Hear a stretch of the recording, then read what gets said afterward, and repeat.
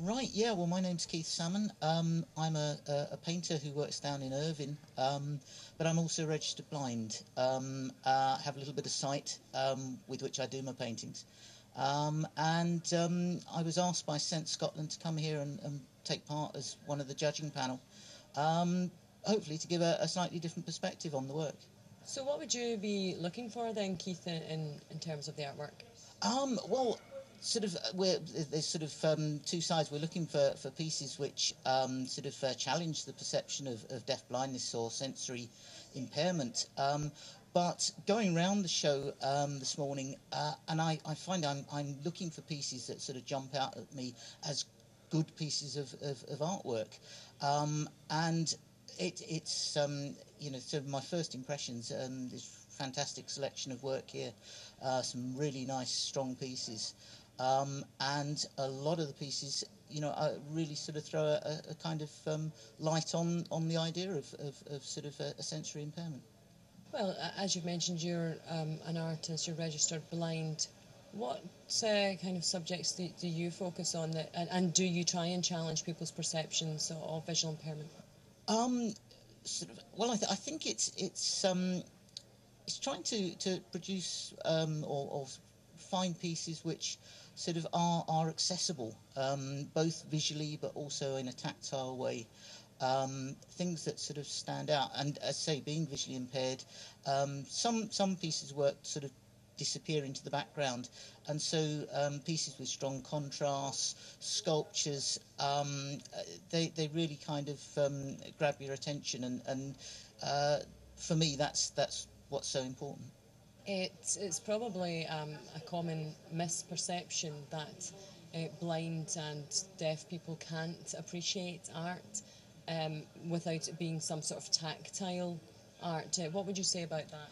I think that uh, a lot of sort of paintings are sort of very open to people with a visual impairment.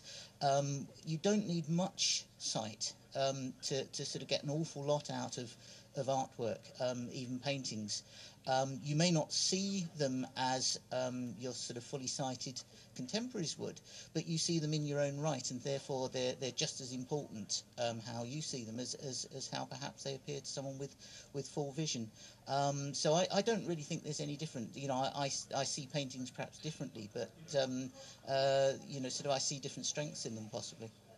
Do you think audio description within art is an important factor of allowing blind and partially sighted and deaf people to appreciate art? I think that's a very good idea. I've only come across sort of audio description of artwork a few times, and I have to say, to start with, I was quite sceptical. But the more I've sort of seen it or listened to it really opens a piece up to you.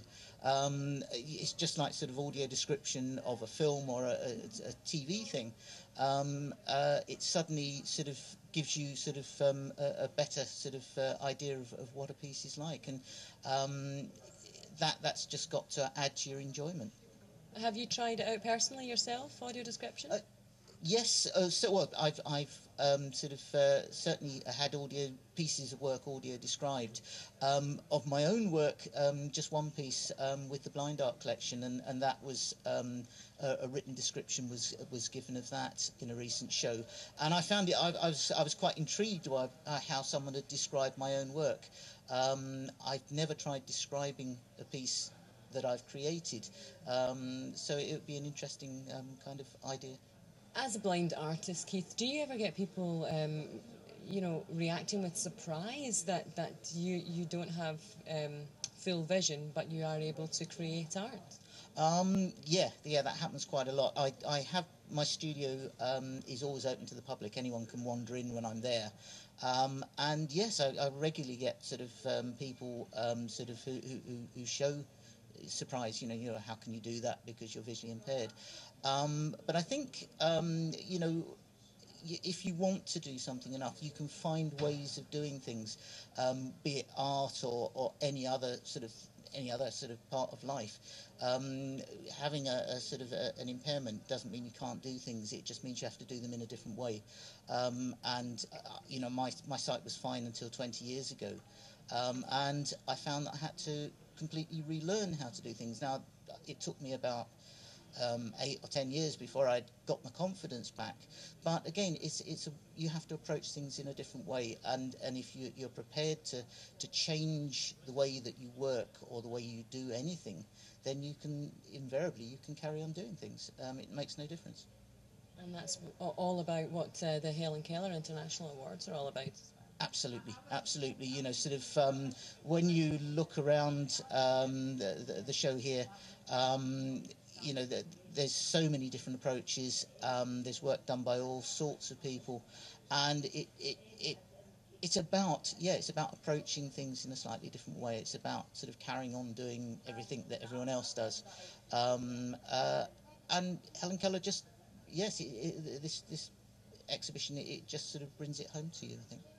And finally, Keith, for anyone listening who's thinking of coming along here to the Glasgow Concert Hall or to touch base to see some of the work that's been created for the Helen Keller International Awards, how would you encourage them to do so, sighted or otherwise? What will they experience? You'll experience a great show. This isn't any different from a standard big exhibition. The work is of extremely high standard. It's got that extra bit to it because you know that it's to do with sort of sensory impairment, deaf blindness. But as an art show, it's as strong as you'll see. It's got some fantastic stuff. So you'll be surprised. You'll be delighted because there's some very humorous pieces here. I think that's what I've enjoyed a lot this morning. So good art and a great variety. Okay, Keith Salmon, thank you very much for joining us today on Insight Radio.